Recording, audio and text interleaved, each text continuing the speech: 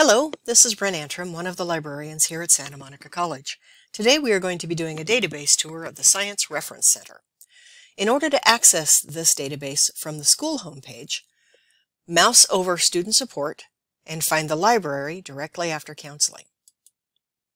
The other way to access the library homepage is to directly type in smc.edu/library.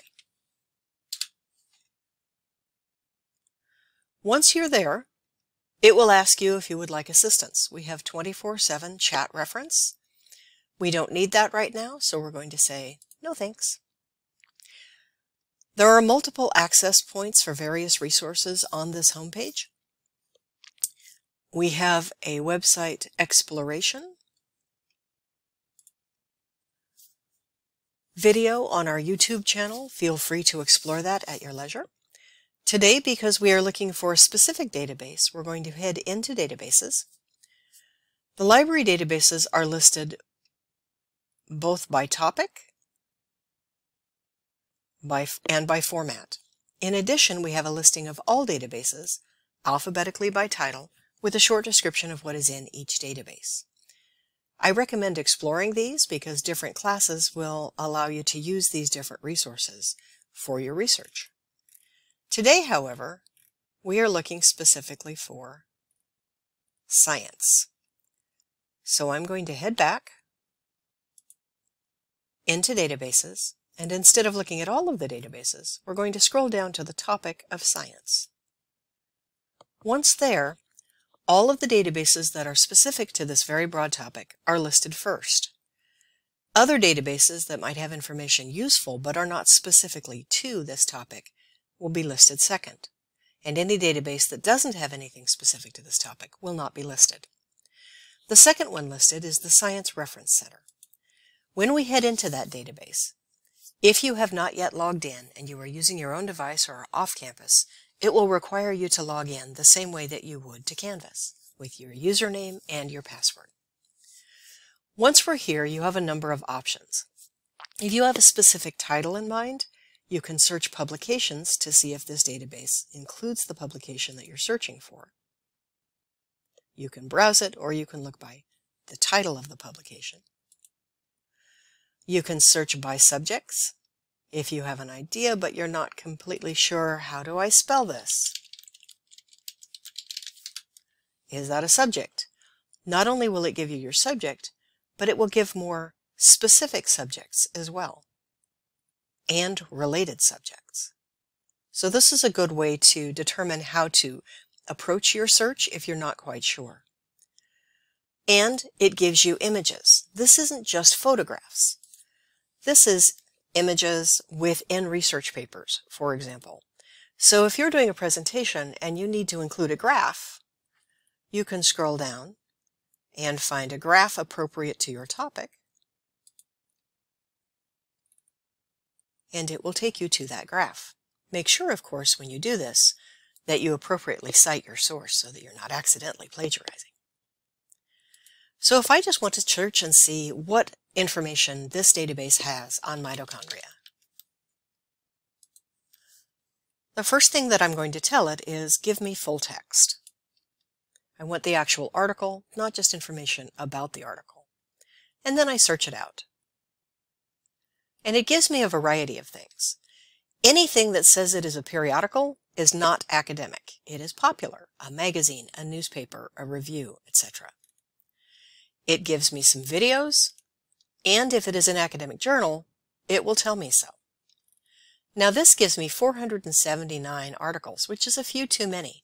So over here on the left-hand side, I can narrow it down a little further. Say what I really want is more current information, maybe within the last 5 years. I can change this date over here to just give me the last 5 years. And that cuts it down considerably, down to 70. Also, say I'm in a class where they're requiring that I use academic journals. Over here again on the left-hand side, it gives me source types. I can say I want scholarly peer-reviewed journals, or I can be even more specific, and I can say I specifically want academic journals. I don't want magazines, I just want journals.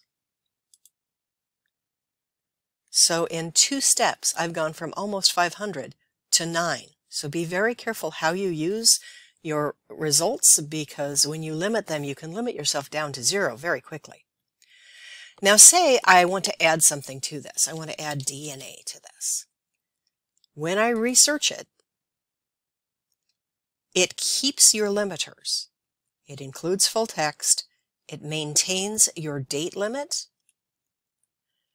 But I haven't said give me scholarly journals yet, so I'm going to add that limiter, and that will take out the magazines.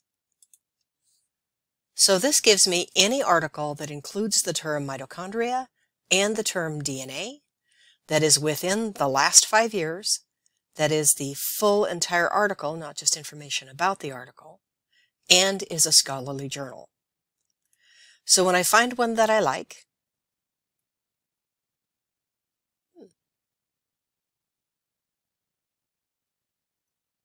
I take a look at my results, and before I even click on them, they will tell me the title of the article, the research team, the name of the journal, when it was published, how long it is. So if I scroll through here and I see something that looks interesting, this, for example, is in Gems and Gemology, so it's very different than the European Journal of Wildlife Research. They will have very different emphases and lenses through which they look at this particular topic. When I click on one, it will give me more specific information, and it will give me related subject terms. And this is important because maybe I'm specifically looking for mitochondrial DNA. I can click on that, and it will research the entire database, and it takes out all of your limiters, because for the database, this is a brand new search on a brand new search term. The search term itself is more specific, but the search is broader because you're starting over. So once again, I will tell it, give me only full text articles. That cuts out almost 1,200. Give me only scholarly reviewed articles. That cuts out even more. And give me information only from the last 5 years. You can change the date right here. And when you click out of that box, it will update it.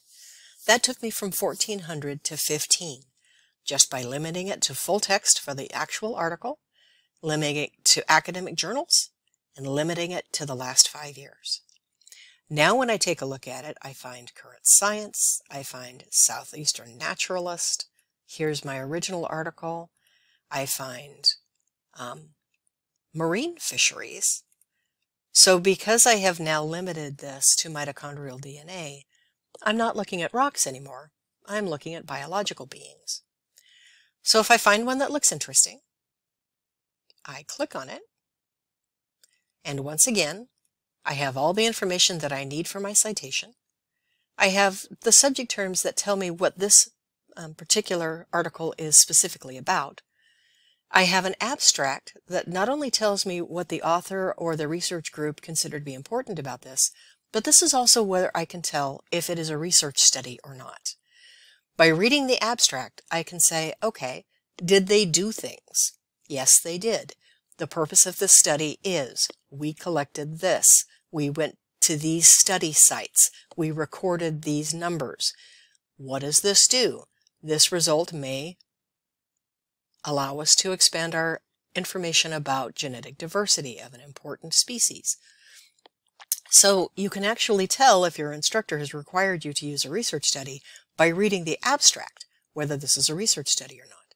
But you'll notice, hey, where's the article? The article is over here on a PDF. So at this point you have options. You can print out the article, you can email it, you can add it to your Google Drive. I don't recommend adding it to a folder here in this database because when you log out you may have difficulty retrieving it. So I always recommend either adding it to your Google Drive, emailing it to yourself so it's in your email, or saving it to the cloud. Before we look at the article, you also have the option to get a database rendered citation. So anytime you use someone's research, of course, you have to give credit. Citation gives credit. So if I use the APA, this gives me an APA citation created by this database that I can then put into my Works Cited, and fix it based on the example given to me by my instructor. This is extremely important because database citations are created by bots, and oftentimes they don't necessarily get it correct, and you don't want to lose points on your paper because the bot screwed up your citation. Now, if I want to save this, I can send it to myself. When you email it, you send it to whoever you want to send it to. It doesn't have to go to your SMC email address. It can go anywhere you send it. Do not send it in plain text format because then you lose all of those graphs and other information. Instead, send it with a PDF as a separate attachment. All of this information down here will be in the email along with the database's attempt at a citation for you, and the article will be attached as a PDF. In addition, change it from standard field to citation format. In this case, I'm going to ask it for an APA citation, and that will instruct the database to take that citation and put it into the email. Then I send it off. It lets me know that it has actually sent it. It may take a little while to get to your email due to the server. And then I can go back either to my result list and look at other articles, or I can refine my search and add things or change things to my search. If you have questions at any time, on the library homepage, there is an Ask a Librarian button. And that Ask a Librarian button allows you to chat with chat with a reference librarian at any time. If it is during hours when the library is open, you'll be chatting with an SMC librarian unless we're teaching a class or an orientation or a workshop. Otherwise, you will be talking to another college or university librarian in the consortium to which we belong. If you have any questions, please don't hesitate to ask. Good luck with your research and be well.